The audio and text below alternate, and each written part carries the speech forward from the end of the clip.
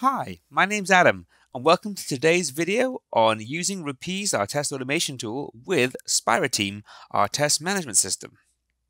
In previous videos, we've shown you how you could record a web test using Rapise and playing it back in multiple browsers. In that video, we stored everything locally on our hard drive. And that's great when you're first using Rapise. However, you usually want to be able to version control and be able to run the test on different machines. That's where SpiraTest or SpiraTeam comes in. During the video, I will use the word SpiraTeam, but you could be using any of our three Spira products: SpiraTest, SpiraTeam, or SpiraPlan. So, what does SpiraTeam give us? Well, SpiraTeam, if you've used it already, is a complete enterprise test management system. It lets you store all of your requirements, test cases, defects, test automation information, releases, risks, and tasks, all in one integrated platform. However, when you want to do automated testing, you can use it to also store, version, and execute your automated tests. What we'll do today is we will be creating a web test very similar to the one we created in the last video to test the Library Information System sample application. We'll be recording it in Chrome. We will store it inside of SpiraTeam and then play it back directly from SpiraTeam and see how the results get stored into our tool. So first of all, we go into Rapise and we need to make sure ahead of time that we have connected it to SpiraTeam or SpiraTest. So you go to Settings, you put in the URL. That could be our cloud URL, it could be on-premise, whatever you have, a login and password. You need to specify a folder, a working directory where we can store the tests, and you have a token name, which is the name of your machine. We'll come back to that later. Hit the test button, make sure you're connected. We're good in this case. And then we go to File, Create New Test. And this time, unlike before where we chose to create local, we're going to actually store this test in SpiraTeam. So we choose the folder or create a folder in SpiraTeam in the test case module. We'll choose the regression test folder and we're going to create a brand new test case. We'll call it Testing Library Information System through Spira. Hit OK. And once that's created, you can then use that. And we are using a web test, so we choose web. We are going to record in Chrome this time. And we're going to use the Rapise visual language, which we recommend. And we now have our new test right here. I'll close some of these tabs off. And go back to our application over here. And now we start recording. So we hit the record button. And I'm going to log in and create a book just like we did in the previous video. So let's log in. I'll do it slowly so you can see. And the login is librarian. Password is also librarian. Hit login. This is my password manager, which you don't want to record. So if something comes up you don't want to record, it's really easy. Hit the pause button, close the application or do something else. You can even remove the item, delete that too, and then just carry on. And now what we need to do is create a book. So we go to Book Management. We go to Create New Book. And we'll call it Adam's Book. Hey, Insert. Verify the book was created by doing Control and 1.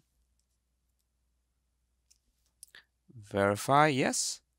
And then we do log out. And then we hit finish. That's our test. Again, took about 20 seconds to create. There's our test. And we hit save. But now this time we want to save it back into Spira. So we go to the File, Save to Spira. Pops up the window. It's going to create what's called a repository in Spira where it will store everything, which is basically a folder of all the assets. That's good. We say create. It's going to upload everything. Say OK. And it's done.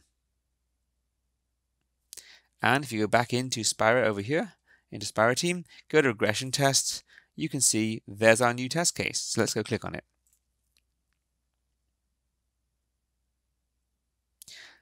The name was created from within Rapise. If you scroll down, you'll see that it has no test steps. You can add test steps if you want to document it manually, or if you use the manual testing feature of Rapise.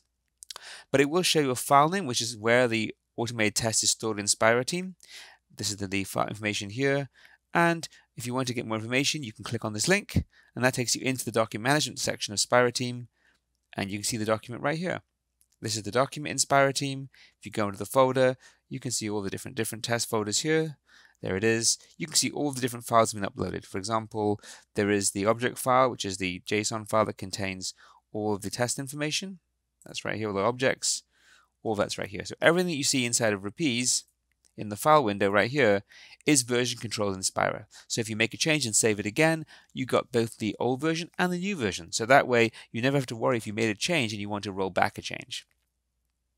So one of the benefits of using SpiraTeam is you do get built-in version control out of the box. However, that's not the only benefit. The other great thing about SpiraTeam is it can be used to schedule the test. So if we want to run this test on another machine, perhaps 2 in the morning you're going to run your entire test suite with hundreds of different test cases. You wanted to run it every day or overnight or based on a schedule. How would you do that? So what you do is go right into the test set section. And the test set is where you schedule things. So we'll go into our regression test set. We'll create a new sample regression test. And for today, we're only going to be running a single test, but in real life, we would run more than one, most likely. So we go to our test set, we go down and we scroll down and we say add test cases, go into the regression folder, there's our new test, hit save. And again, we could potentially add other tests here as well, or have it run different tests in different browsers. And what we need to do though is tell the system where do we want to run this test. And that's where the automation host feature comes in. Ahead of time, I went into SpiraTeam and I created a new automation host called TARDIS because I'm a Doctor Who fan. And TARDIS is the name of my machine. And there's a tool that comes with Rapise called Rapise Launcher. And Rapise Launcher is the tool that will actually run the test automatically. And Rapise Launcher uses the same connection information as Rapise, but it also has this extra feature here that will show you the name of the machine. And so that's how you can tell SpiraTeam to schedule a test to run on a specific machine, because what it will do is it will schedule that test on that machine, and all of the different machines will have different versions or different instances of Rapise Launcher running, and they will each have a different token name. So you might have TARDIS, you might have Machine 1, Windows Machine 2, VM Machine 1, Amazon EC2, or something like that. Each of those machines will have a logical name, which will be listed here in the automation host list. So depending on which one you choose, that will tell the system where do we actually want to run the test. So we're going to run this test on release 1 of our system, and we're going to run it on TARDIS. And we want to run it right now. So we choose the current date and time, and we hit save. If you want to make it recurring, so it runs every hour or every 10 minutes or every day, you can do that right here. You can also have it scheduled on build. So if you are using a CI tool like Jenkins or one of the pipelines like Azure DevOps, you can also have it scheduled to run automatically whenever that builds. So we've set the schedule up. What we have to do now is we're just going to close Rapise down, and we're going to basically go into the launching tool, which is actually in the system tray. Get rid of that over here. And that runs all the time. It's polling for tests. It's designed to run every 2 minutes or so. You can change that interval right here.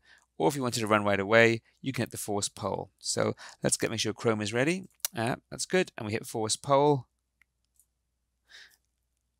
And it's picked up the test. And it's going to start playing it. Oops. Let me keep my mouse out of the way. There we go. It is now playing back. And it just looks like it did before it plays it back. The difference now is it's being played from Rapise Launcher.